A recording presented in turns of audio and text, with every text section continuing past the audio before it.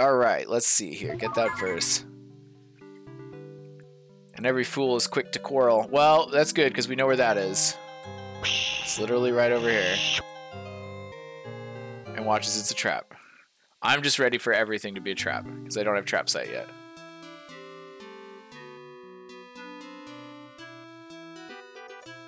Oh no, I have it.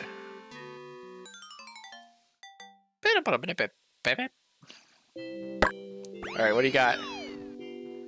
Hello, Captain Bible. I was reading Matthew 16, 24 to 25, when Jesus said to his disciples, if anyone come after me, he must deny himself, take up his cross, and follow me.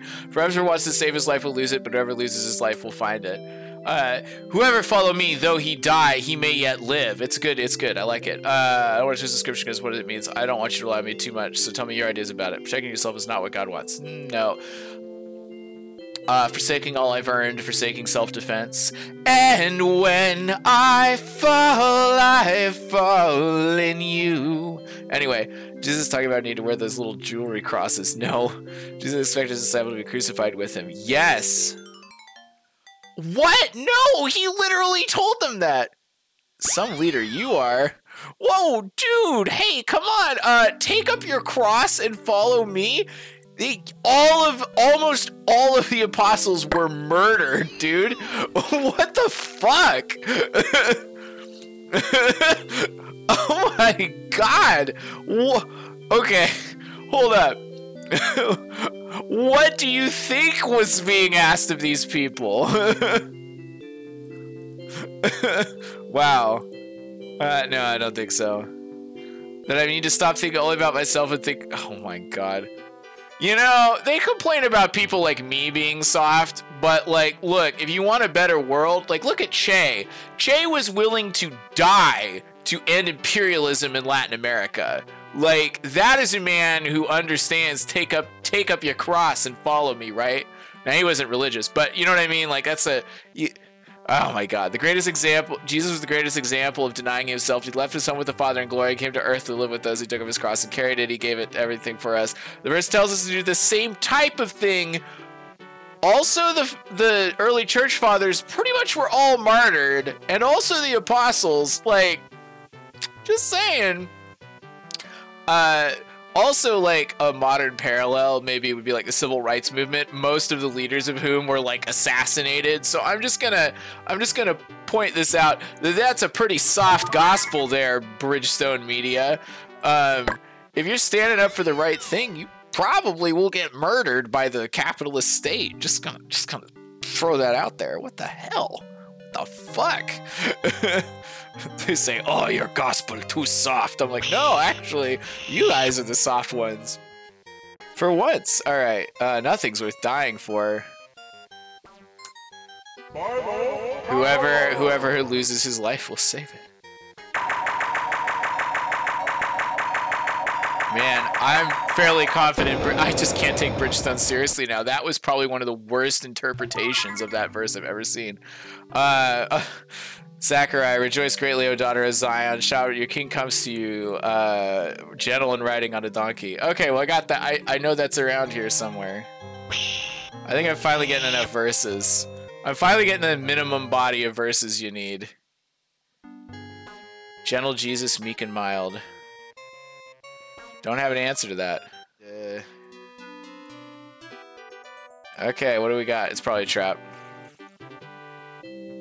Ah! Every time I gotta say it's communicado now. I was reading 2 John 1:7. Many deceivers who do not acknowledge Jesus Christ as coming in the flesh have gone out into the world. Any such person is deceiver and the Antichrist. Well, I get, okay, any such person, not like a specific person. I don't want to twist the scriptures again. Could you tell me what it means? I don't want to lie to you too much. Let's see, I guess Jesus denied Jesus and tried to deceive us and they are against Christ. Yeah, that's it. Sure. Fine. Wow. Almost every play. You know, it is kind of weird. I grew up with that and it's like, wait a minute. So basically, like, yeah, the most dangerous thing is other Christians.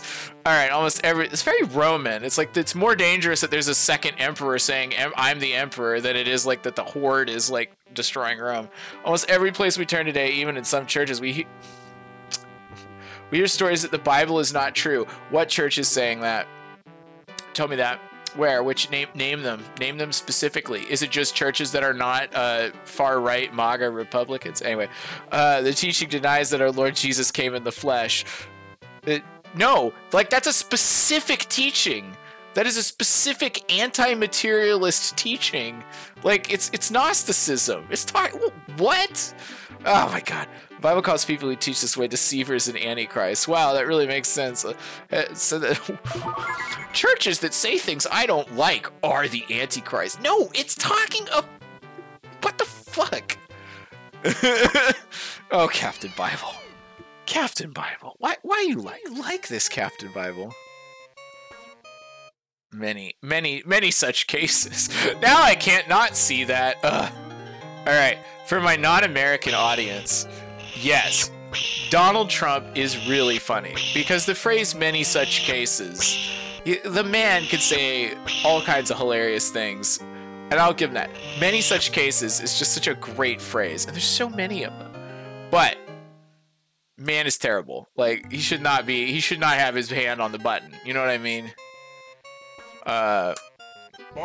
So many deceivers around here. Besides, we all know the real Antichrist is RFK. I have people like, look at Trump, and I'm like, yeah, but RFK had a wound that was healed, you know, and you can't beat that. Consequently, faith comes from hearing the message is heard for the word of Christ. Okay. Well, do I go back?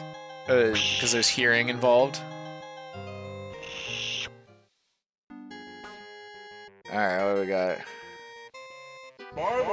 Bible power. There we go. Got it. Just give me the stupid verses already. For all can see that wise men die, the foolish and the senseless like perish and leave their wealth to others. Okay. Well, I know that'll beat that beefy cyber. That'll beat Arnold. For sure.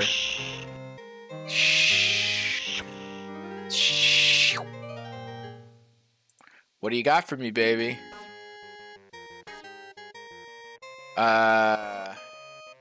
Don't have that. But we're gonna loop around to get to Arnold, because Arnold's got the goods, you know what I mean? What the hell? Alright, down here. Oof. We're approaching 1 hour of record time to get this done. And I gotta say, I don't think we're gonna it's probably gonna be 90 minutes in this level. Generous people are suckers. Rich people are suckers. Generous people. Oops. Go down. Down, Captain Bible. Down, boy. Oh, Bible boy. I need you to help me put on this biblical robe. My ephod. I don't have that one either. Just, merciful, humble. No! Don't need that in my life. Let's see. Let's go this way. Bible boy. A large Bible boy. You don't expect any help from God, huh? Well, disagree. Bible power. Got it. They put so many of these in because it's really just about finding all the right verses and unlocking it. Alright, there we go. What do we got? Not to be arrogant or put their pride in wealth, but to put their hope in God who richly provides everything for our enjoyment. Okay. Do I have the answers?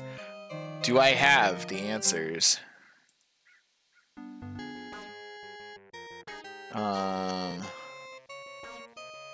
No. Still not to Malachi yet. We're gonna get there, but we're not there yet. Rich people are suckers. Many such deceivers. Okay, well that didn't work. I want to hear that version of Donald Trump. so many people say they antichrist. Many such deceivers. I think I got this one. Excuse me, what?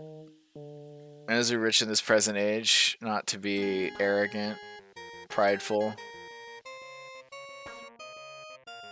If you want to be content, you need lots of stuff. That's close, but I think there's a better one. Oh, okay. Okay. Well, Captain Bible, could you tell me? Well, that didn't work either. Apparently, I don't have this one. Oh, wow. I think it was glitching out. All right. Well, let's go up and whoop. This way. I feel like I'm plotting movements on like a board or something. Let's see. Oh, wait. No, it doesn't. I will give you rest.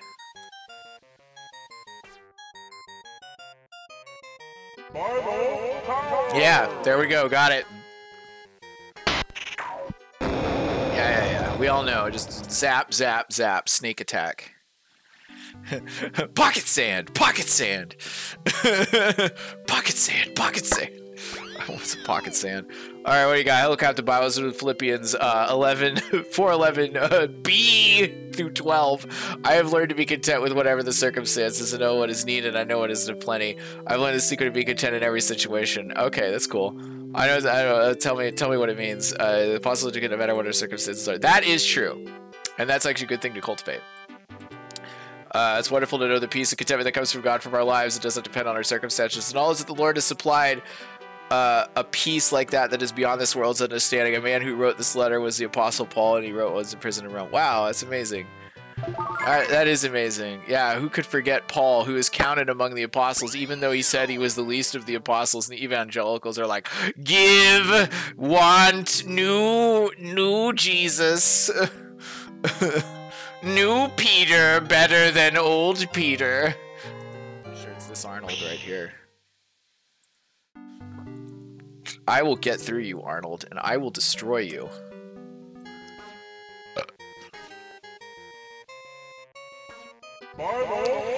Bible power. What? He can shoot lasers out of his face? Arnold, why didn't you do that when you were governor? Come on, man. You've been holding out on me. Watch, this one's a trap. I still don't have trap set. I haven't been back. Oh, okay. Oh my god, QP, calm down. Hello, Captain Bible. I was reading Micah 6:8. He has showed you a man. What's the Lord require of you to act justly? Yeah, okay, yeah. I want to know the truth of this verse. What have you seen in it? Justice, which you all God requires of us. Yes. No, you dumb fucks. That is literally what it says. You dumb heretic fucks. That's literally what it says. All that I have required of you, it says all that I've required of you is this, but that's not what it means. Oh my god. And what does the Lord require? To act justly, to love mercy, to walk humbly with your God. Okay, what has you seen it? No.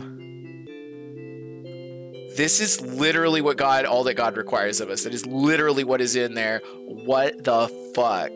No, I don't think so. No. Does it mean that knowledge of how we live has already been given to me? My God. Let me promote heresy. You know why? Because they hate that verse. They hate what it implies, and they want to change its meaning. We're talking about I'm not even gonna read that. I'm not even. No, I'm sorry. You don't get to just. You know what I mean? You complain about people like. You know, they complain constantly about people like me or other people. Like, you're changing the meaning of scripture, and then they just change it because it's damaging to their organization. That's what it is. It's just what it is. It's just what it is. Wow. I don't know if I've ever been genuinely angry on stream, but I'm genuinely angry about this. Oh my god.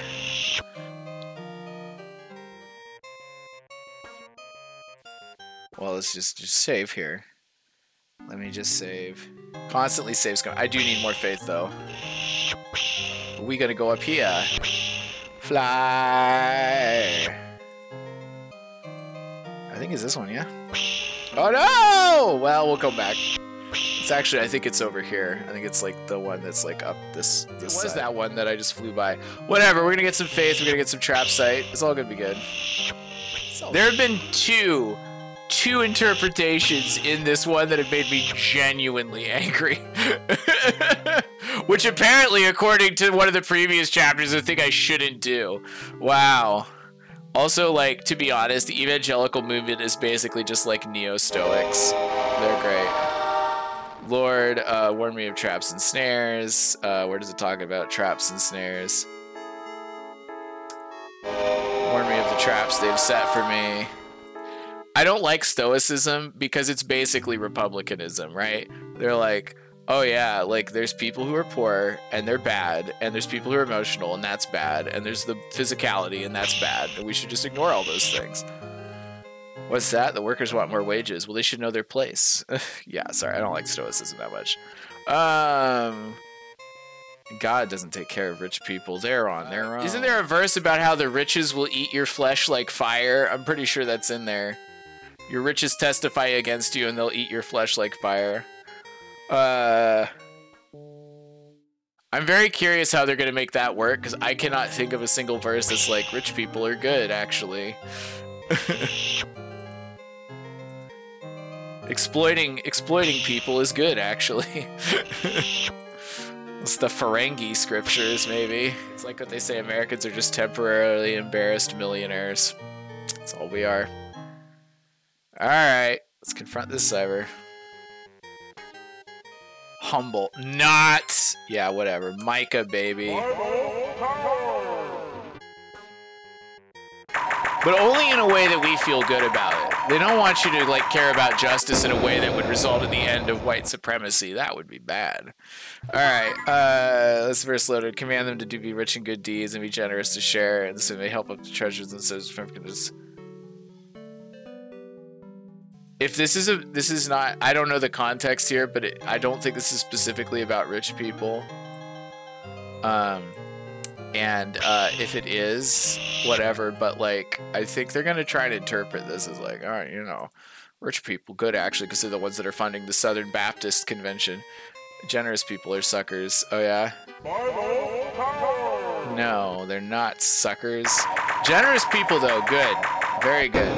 You should be generous. Generosity is important. What do we got? The love of money is the root of all kinds of evil. Some people eager for money have wandered from the faith and pierced themselves with many griefs. So yes, rich people are suckers. Oh, how are they gonna escape this one? They're like, oh, why? I mean, rich people aren't suckers. They've just wandered from the faith. I'm like, you mean they're antichrist? No! Never! We need them to continue donating to the church. Oh my god. So yeah, money is the root of all kinds of, love of money is the root of all kinds of evil. Jeff Bezos loves money more than he loves his workers. Gonna say this right now. Oh. What? Surprising. I'm surprised I don't have this one.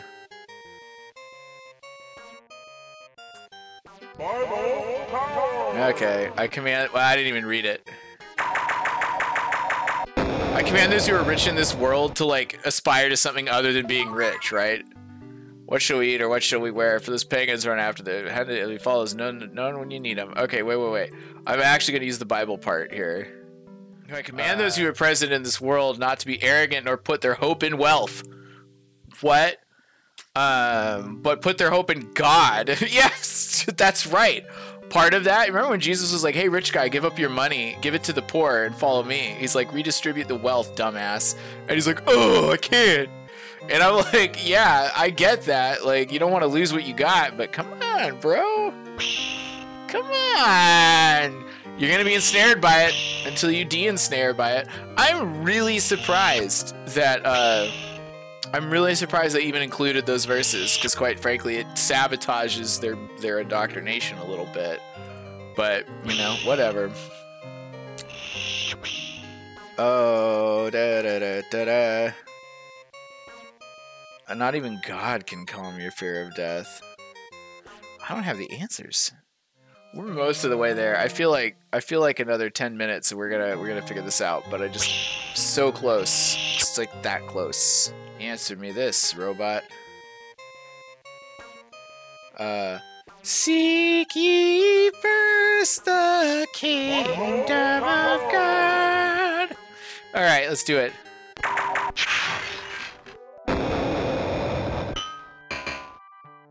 Got it. Yeah, baby.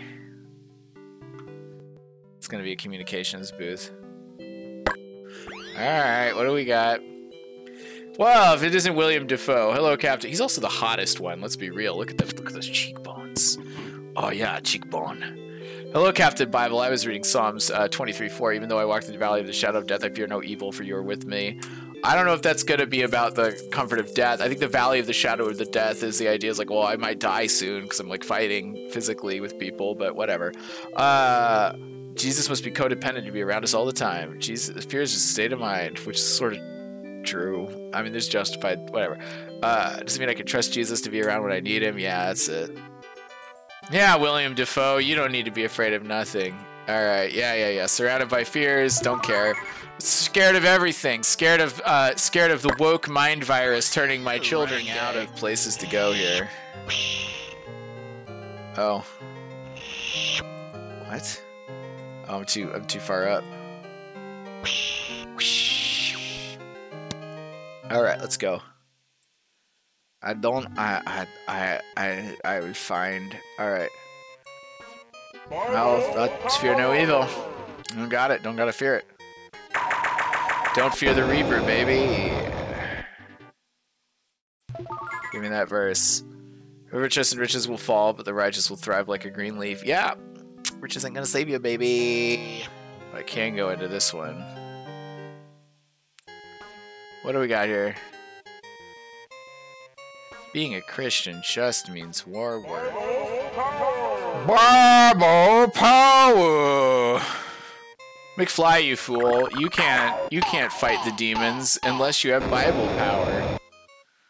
Yeah, unless you got Bible power. That's like my favorite line from Back to the Future 2. It's like, McFly, you fool! You can't ride a hoverboard on water? Yeah, unless you got power! I'm like, who was the guy who said unless you got power? Because that was the best delivery I've ever seen of any line. I congratulate you. He came humbly. He sure did. Alright, Zechariah. Rejoice, O Zion. Your king comes riding a donkey.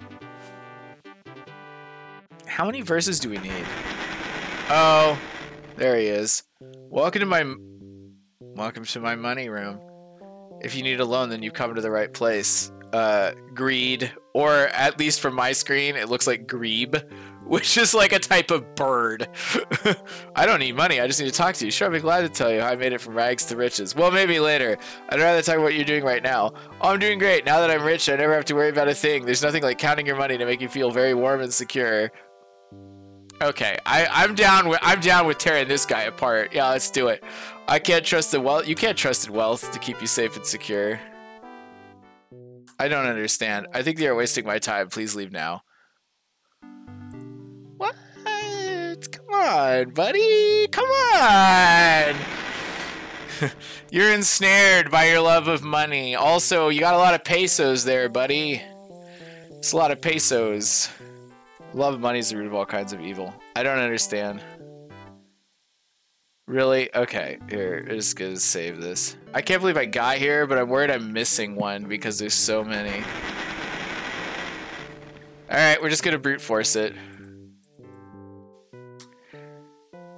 Wait a second, there are plenty of good righteous Christians out there that have heaps of money. Are they that righteous if they have heaps of money, but allow their fellow man to starve in the street? It's true, I'm talking about the state of your heart, not the size of your wallet. And you love money. Wait a minute! Captain Bible! Come on! When you love money, and I've said, could I do more to help poor people? Yes. Me personally, I could definitely do more to help poor people. But Jeff Bezos could end world hunger right now, and he doesn't do it. When you love money, it can pull away from God. Loving money causes all sorts of evil in your life. I'll show you. Can I put God and money on a sort of equal footing? You know, make them both a priority? No, you can't. You can't serve two masters. You can still make money, but God won't share center stage with your life with anything else. So God wants me to be poor, does he? God may or may not ask you to give up your money. No, he definitely is asking you to give up your money. There's a reason that the early church had very few rich people in it, because yeah, it's definitely more of a religion for people who are downtrodden. You need to be willing to do whatever God asks of you. But I don't know how to live without lots of money. What if I end up going hungry? You probably won't. Yeah. Why still is what does with the most toys wins? Well, that's a pretty foolish saying. Listen. I don't understand. I think you're wasting my time. I am wasting your time. And ideally so. It costs you a lot of money. You said I might have to get used to being poor. The one who dies with the most toys wins. I don't understand. I think you're wasting my time. I definitely have the answer to that. Because we got through there. I don't remember what that is. I don't understand. No, your riches testify against you, and on the day of judgment they will rise up and eat your flesh like fire. Oh, too spicy. Oh man, will they eat my flesh like fire? Maybe. Well, I suppose that I've been pretty greedy lately. I guess I've pretty much forgotten God too. Would you tell me what I need to do? First, he said to stop placing your hope and trust in wealth. Place your hope in God alone. First, he said to stop placing your hope and trust in wealth. Place your hope in God alone, then he gives you all that.